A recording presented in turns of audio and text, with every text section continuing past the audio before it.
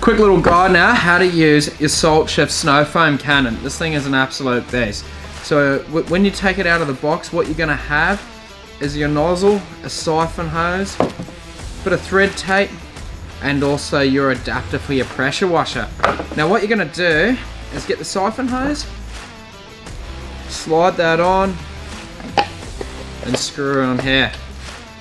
With your adapter, you'll notice that you've got a quick release and your plastic and brass fitting here.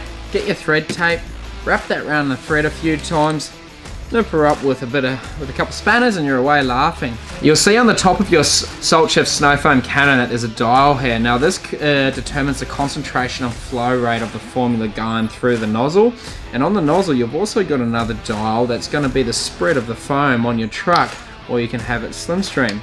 Guys, if you got any questions, feel free to reach out. The team and I are always here and happy to help.